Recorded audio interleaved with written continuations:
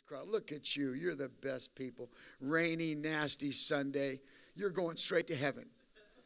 Okay, I don't have any. I just thought I'd say that. 2 Kings chapter 2, verses 9 through 15. When they had crossed, Elijah said to Elisha, tell me what I can do for you before I'm taken from you. Let me inherit a double portion of your spirit, Elisha replied. You've asked a difficult thing, Elijah said. Yet, if you see me when I am taken from you, it will be yours. Otherwise, it will not. As they were walking along and talking together, suddenly a chariot of fire and horses of fire appeared and separated the two of them. And Elijah went up to heaven in a whirlwind.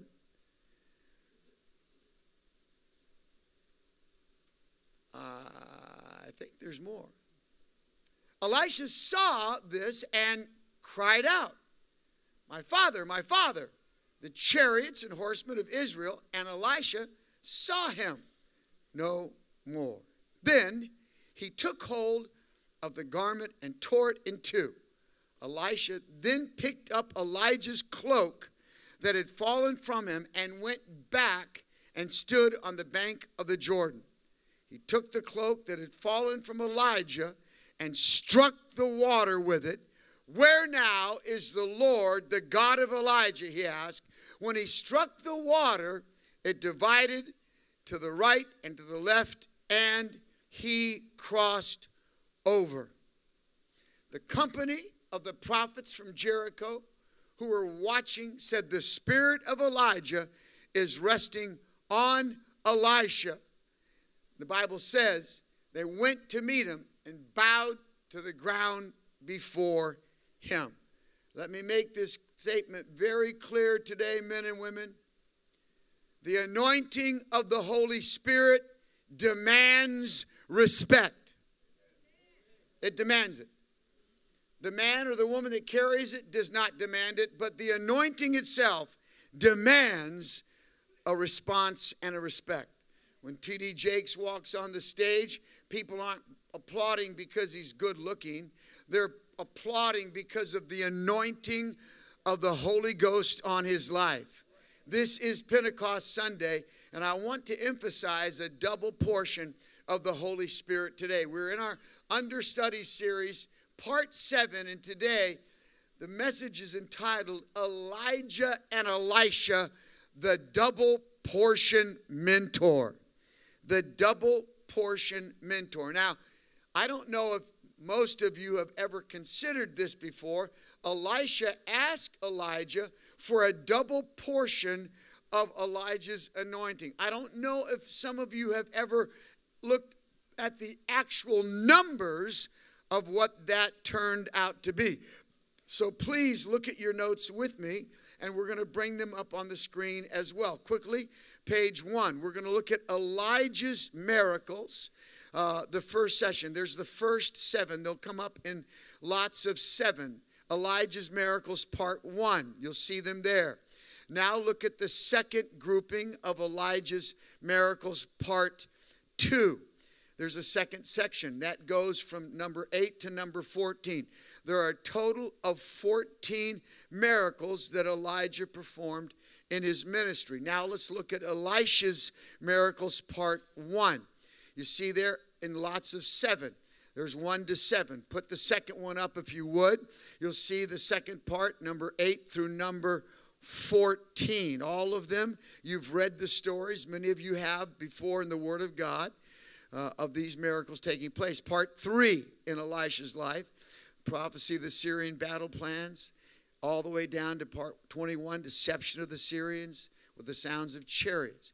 And the last portion of Elisha miracles, 22 through 28. You need to see there that there are actually double the miracles in Elisha's life as there were in Elijah's life. Not close to it, but actual double.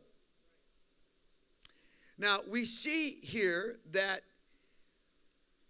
Elijah ruled as prophet under the evil rulership of Ahab and his witch doctor wife Jezebel.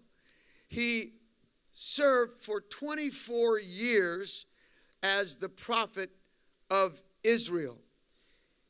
About 14 years into his ministry, young Elisha, the understudy, joined him as an understudy. Now, Elisha indeed had seen and heard of Elijah's previous miracles, but then when Elijah is taken up to heaven on a fiery chariot, Elisha asked him for a double portion of his miracles to come on his life. And to be honest with you, friends, an actual double portion came on his life. We see that Elisha begins to operate in miracle working power.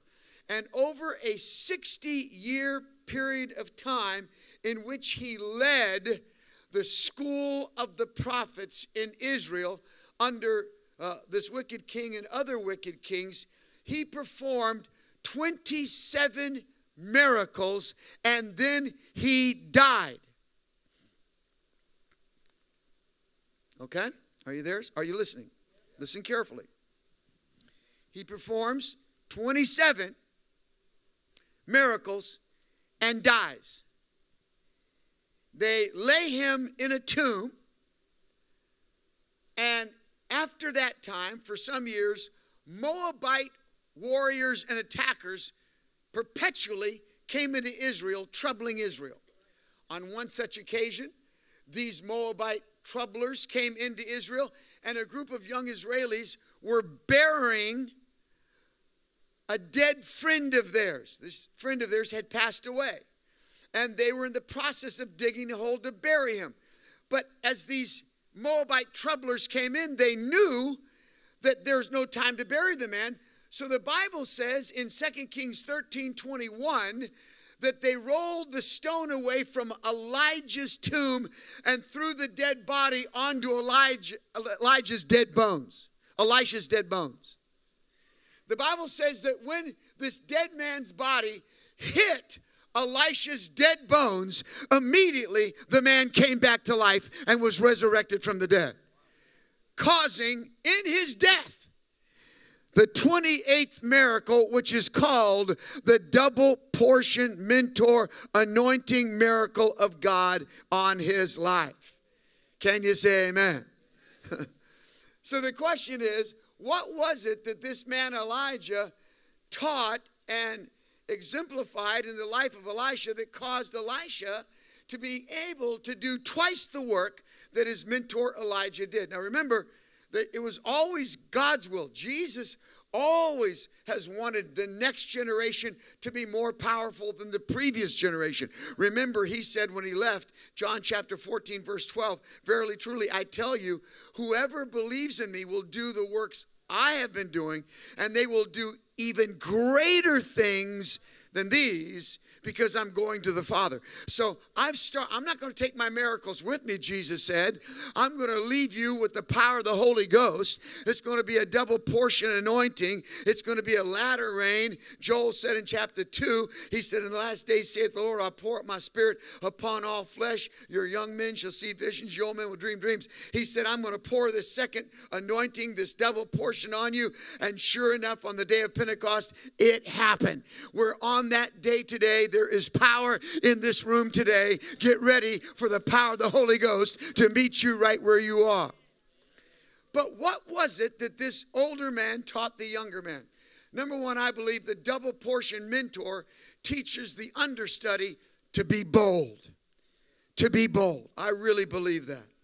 I believe that boldness is necessary in the work of God. 1 Kings chapter 17, verse 1, the Bible says, "Now Elijah the Tishbite from Tishbe in Gilead said to Ahab, As the Lord, the God of Israel lives, whom I serve, there will be neither dew nor rain in the next few years, except at my word." Now the Bible says that Elijah from Tishbe was a hairy man. This was before hair removal. Laser hair removal was not yet in fashion. This is way before GQ. And besides that, he was from Tishbe. Tishbe, you might as well have been raised in the sticks. I mean, if you're in Florida, you'd be in Pahokee. I'm just telling you, this place was the sticks. Tishbe was. And he arrives with no fanfare. No one's ever heard of him. He has no lineage.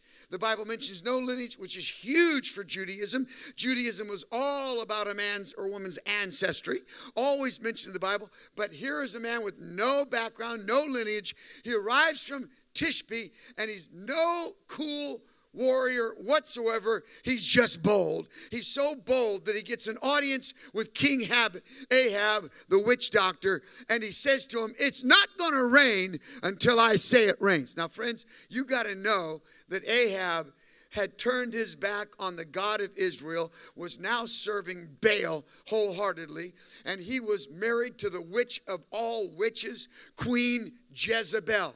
How many have ever heard of the Jezebel spirit mentioned? Ever hear that?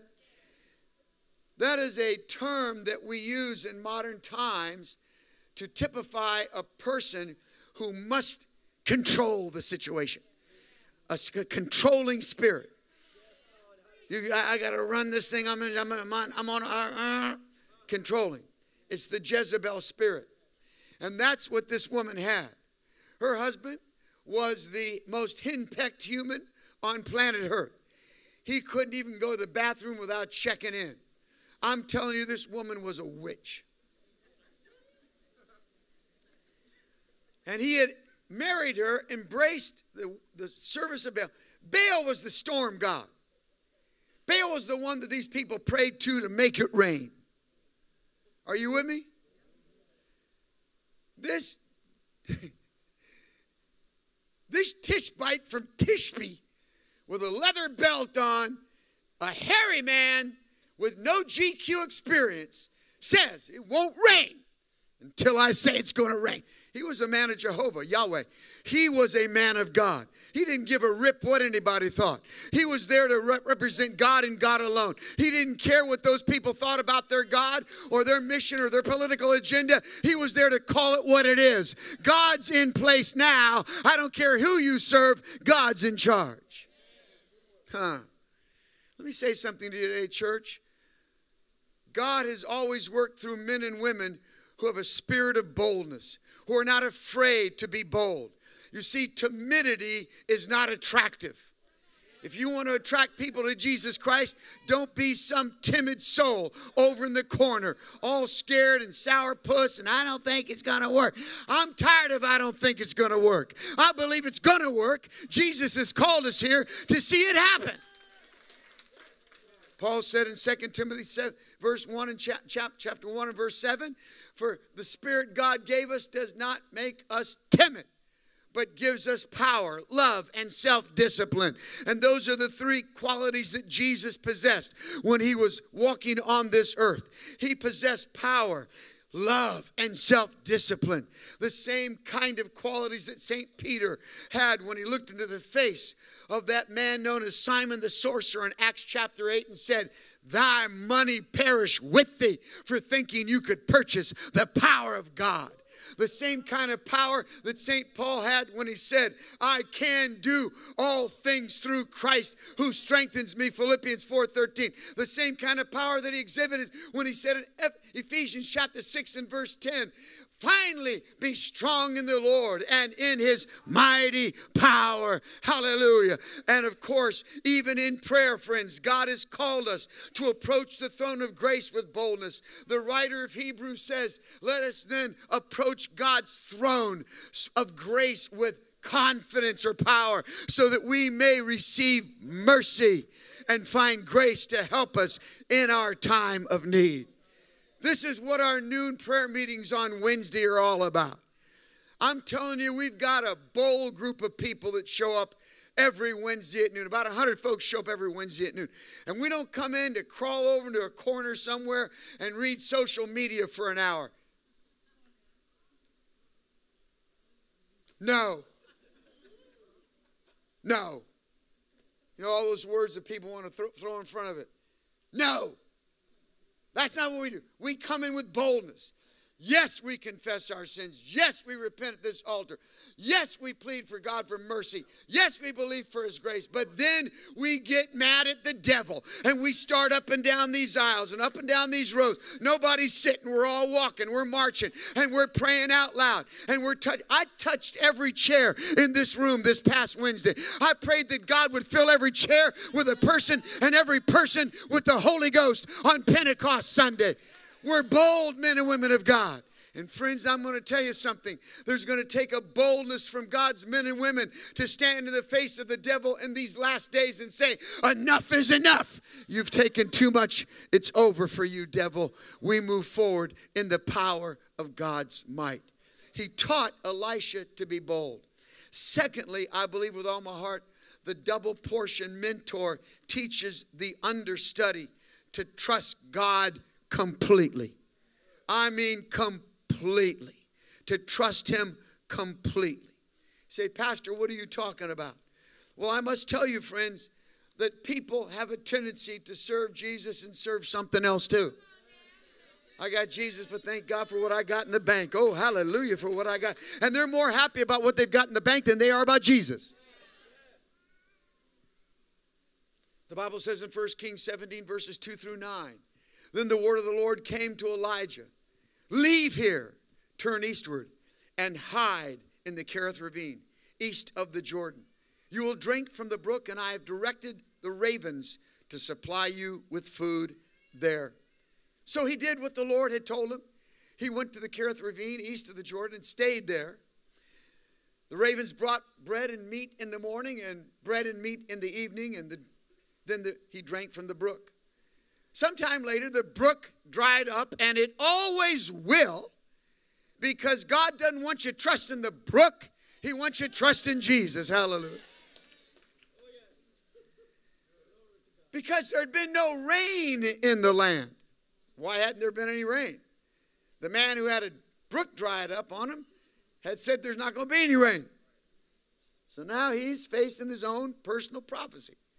Then the word of the Lord came to him, go at once to Zarephath in the region of Sidon and stay there. I have directed a widow there to supply you with food. Now, I think this is amazing, friends, because even though we know nothing about Elijah's background, he comes on the scene, he makes these bold predictions, he hears from God, he obeys God, and then when he does what God's told him to do, God says, I want you to get out of here. You need to hide out for a while, get in the Kerith ravine, and by the way, I have prepared the ravens. I've talked to the ravens. I've talked to the birds, and they're going to supply you with bread and meat in the morning and at night as well. What is that? What is that? You talk to the birds? Do you not think that God could have supplied this man of God with, T-bone steaks, medium rare, cut the way I like them, and big jugs of plastic-contained purified water even before plastic was created? Do you not think that God could have done that for his great man Elijah? Yes! But God is just God. I was going to do all that, and then I decided to talk to the birds. Because, they listen to whatever I say. And they're going to bring you some bread. Now, ravens are scavengers. Where'd they get that meat? Where'd they get that bread? Anyway, let's forget about that. I don't even know why I didn't bring that up. It was perfect meat and perfect bread. And then finally the brook dries up and God goes, no worries, I got you. I have got this widow in Zarephath in the region of Sidon, and she's going to take care of you. I've already talked to her. She's got it. Now, folks, I just saw the movie Founder. And that's a story of Ray Kroc and how he built the McDonald's franchises worldwide. He died a multi-billionaire, and when he died, his young wife, she's like 35 years younger than him. He's been married 100 times. He couldn't get anyone else to marry him. He was so old when he finally died. But when he finally died, his young wife gave all his money away. She did what he would have never done. She gave $1 billion to Salvation Army. Are you, hello? The biggest donors in America right now are widows. Because their rich husband made all the money and never gave a dime. Then he dies. The widow gets it. And she's so guilty, she gives everything away before she dies. And you'd have figured he must have picked a rich widow in Zarephath. Not. Unfortunately, this widow in Zarephath is getting ready to eat her last meal with her son. And he shows up. Elijah shows up and says, you know, I need something. Can you feed me something to eat? And she goes, you know, I'm just getting ready to cook this last meal of bread.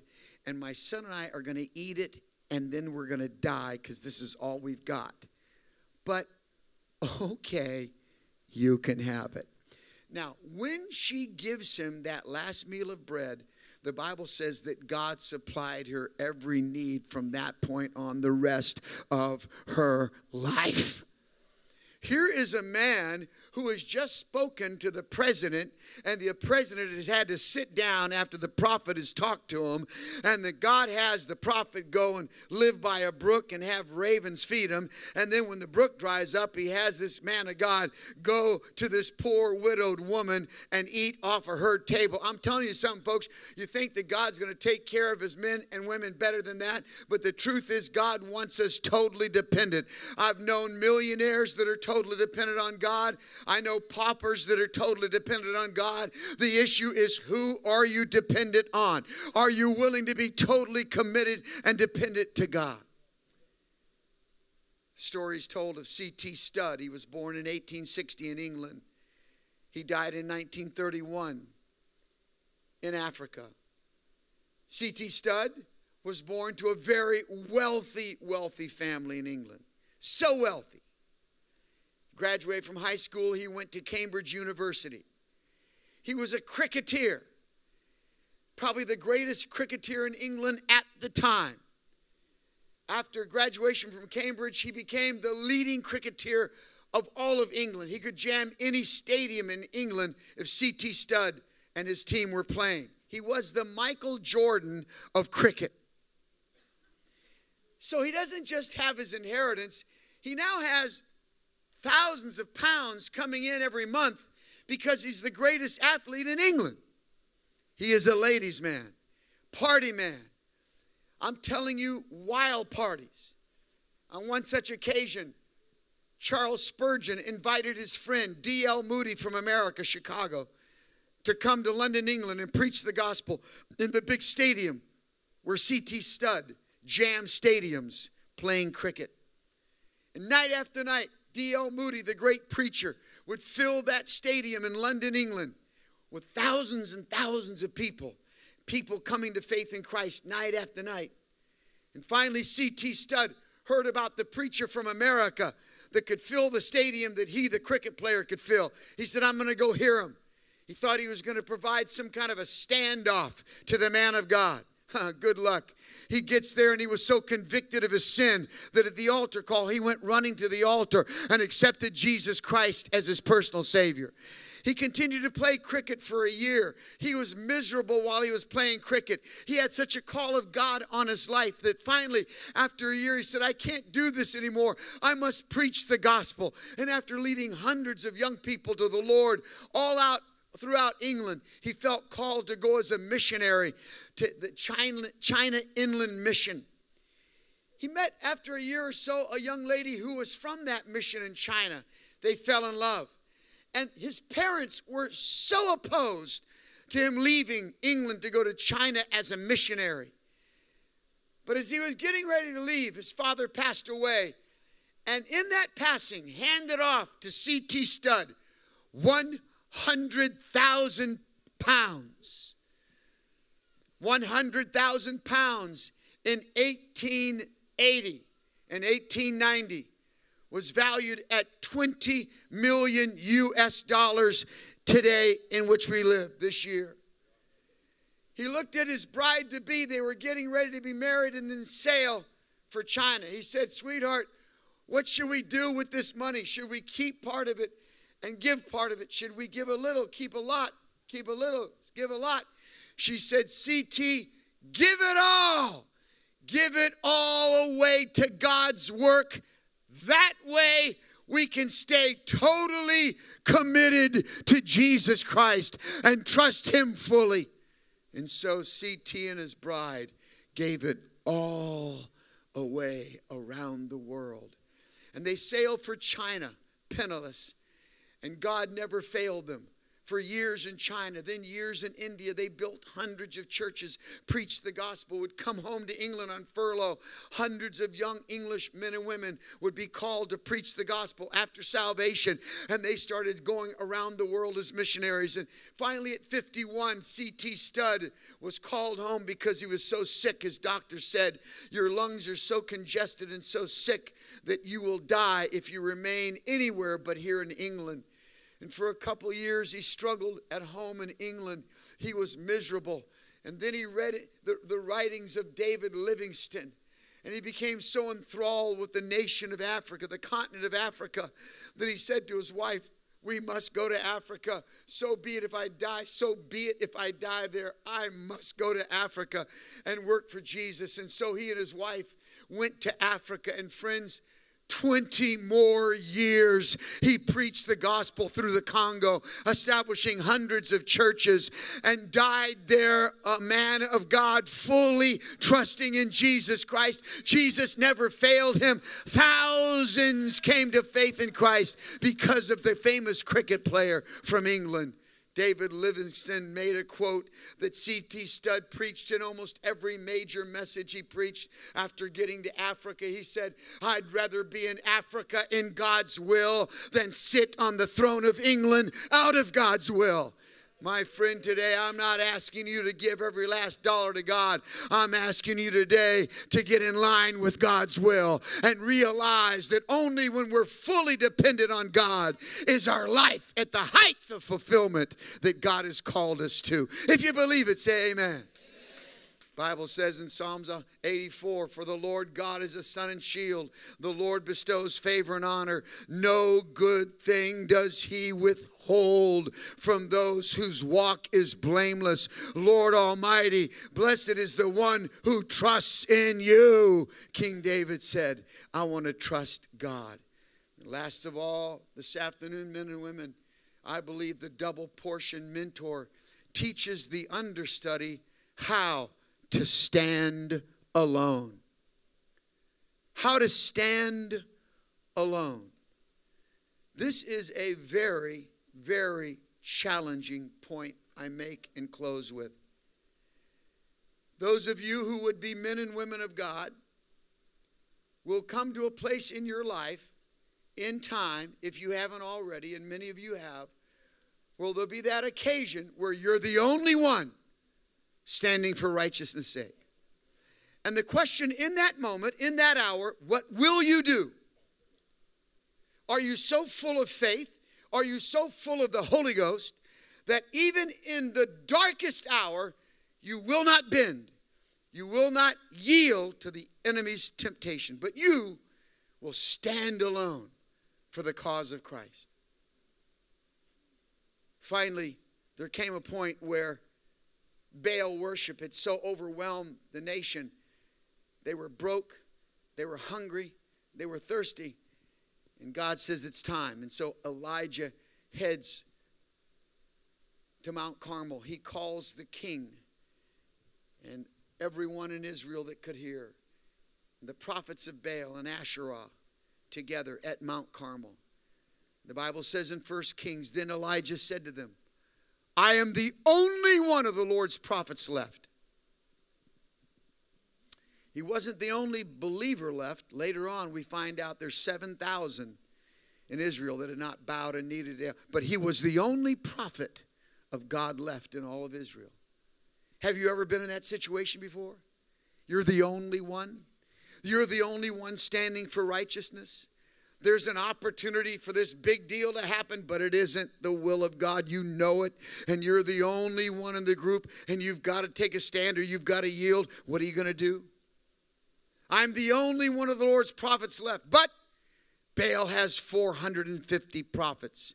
another 400 of Asherah. Get 2 bulls for us. Let Baal's prophets choose one for themselves, and let them cut it into pieces and put it on the wood, but not set fire to it. Then you call on the name of your God, and I will call on the name of the Lord, the God who answers by fire. He is God. Then all the people said, what you say is good. So the plan is, we're going to get 2 bulls. We're going to cut them up, put them on an altar. You pray to your God. I'll pray to my God. Whichever God answers by fire, that'll be the God we serve. And the people all said, sounds good. You see, there comes a point where society itself is just tired of all the promises, of all the bull.